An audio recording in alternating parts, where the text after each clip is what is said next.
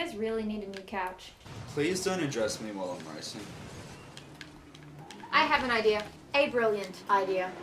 What we need is to organise a pre-prank that also coincides with an attack on Kevin and his minions. Pre-prank? A prank designed to lull the administration into a false sense of security. Every year, the junior and senior classes pull a prank at some point in the year. Usually something lame like Roman candles in the dorm circle at 5 in the morning. Come on! That was an awesome prank. Point is, after the pre-prank, the Eagle will think we've already pulled that prank, and therefore won't be waiting for it to actually happen. Is there always a pre-prank? No, you idiot. Well, the Eagle will be expecting 2 pranks. There hasn't been a pre-prank since 1987, when the pre-prank was cutting electricity to the campus. And the actual prank was putting 500 live crickets in the heating ducts of the classrooms. Sometimes you can still hear the chirping. Your rote memorization is like so impressive. Yeah. Anyways, pre-prank, this weekend at the barn. You, me, the Colonel, Takumi, and a little gift just for you, Pudge. Lara, Butterscale. Is that the same Lara Butterscale that I puked on? The one and only. She still likes you though. Puking on her just made you look vulnerable. Are you bringing Takumi for me? You need to be single for a while. True enough. So, what's our pre-prank? The Colonel and I will sort that one out. There's no need to get you in trouble. Yet. Well, in that case, I'll go have a cigarette. Now the point of this evening's festivities is to prove once and for all that we are to pranking what the weekday warriors are to sucking, and we'll also have the opportunity to make life unpleasant for the Eagle, which is always an unwelcome pleasure. And so, we fight on 3 fronts. Front 1, the pre-prank. We're going to light a fire under the Eagle's arse. Front 2, Operation Baldy, where Lara flies solo in a mission so elegant, so cruel, that it could be only the brainchild of, well, me. Hey, it was my idea. Fine, it was her idea. And Front 3, we're going to hack into the computer network and use their grading database to send letters out to Kevin and his minions' families saying that they are failing some of their classes. We're definitely gonna get expelled for this. And I hope you didn't bring the part Asian kid along thinking he's some kind of computer genius, cause that would be racist. We're not going to get expelled. And I'm the computer genius. The rest of you are the muscle and distraction.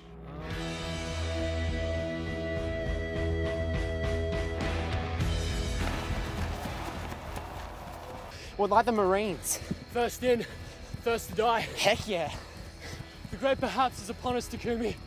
This plan may have faults, these stars may have faults, but we sure as hell do not. Hold on a sec. Not here, dude. We have to get to the Eagle's place. Hold on.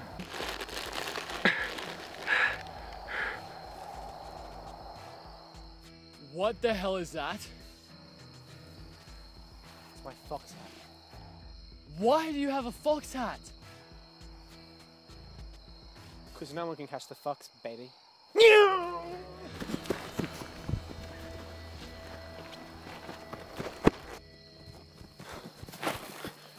Can you see the Eagle's house? Yep. Less than 30 seconds. Dude, you alright? Yeah. Pudge, you can do this. It's just running. Right. Just running. Come on. 5, 4, 3, 2, 1. Go, go, go, go, go, go, go, go, go, go, go, go!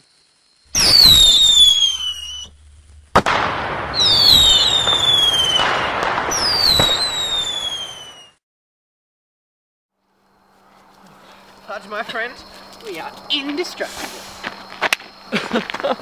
You're okay. I saw the Eagle run out of his house. He was in his pajamas and he sure looked mad. Well, if he was mad then, I'd hate to see him now. Hey, where's the Colonel in Alaska? There's a list of possible suspects by 23. Why couldn't you just stick to the plan, Alaska? Please tell me everything else went alright, Lara. Yes, good. Details, please. I did everything you told me to.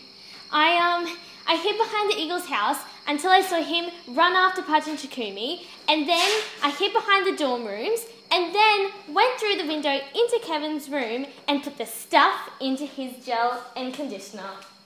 What stuff? Undiluted industrial strength number 5 hair dye. Applied to my hair and it won't wash up for months.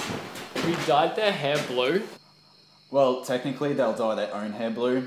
We've just certainly made it easier for them. And the same 3 assholes now have progress reports coming for them saying that they're failing 3 classes. So, what's the bad news? Oh, come on.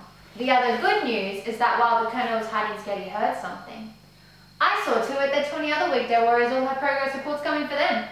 I printed them all out, put them in envelopes and stuffed them in the mailbox.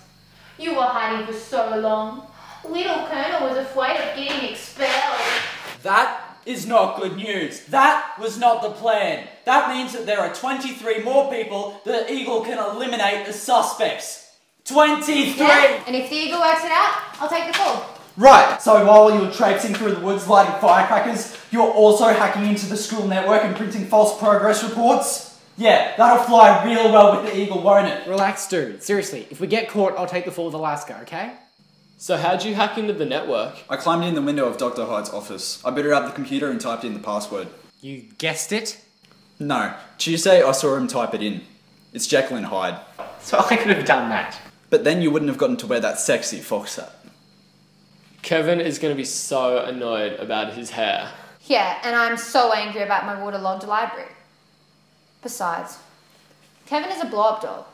Prick us, we bleed. Prick him, he pops. You know, there's way too many kids here like that. Bloody blow-up rich kid dolls. Think they can have... That was so much fun. I felt like someone out of a spy movie or something. I felt like someone that's like a total disgrace to their family. But yeah, it was kind of fun. Did it feel good to get revenge on Kevin? I mean, after he tried to kill you and all? I don't know really. Kevin's not really worth the hating. Hating the cool kids takes too much effort.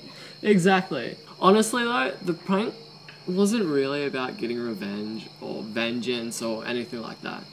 It was just a chance to wreak some havoc. Didn't seem like that to Alaska. You think so too? You should go ask her. Talk to us, do something. Come on, let's go. Looks to me like Alaska's done talking. Tomorrow then? Tomorrow. Tomorrow.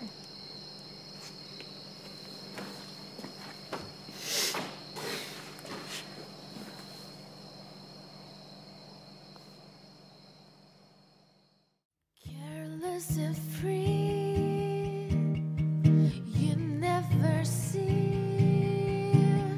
until you felt reality became your tragedy.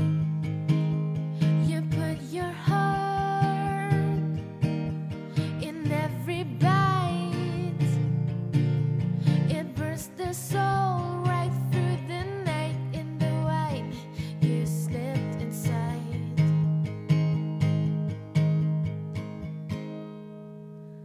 But you looked and you found something deeper than your wound. Her whisper may be the only sound. You wonder what if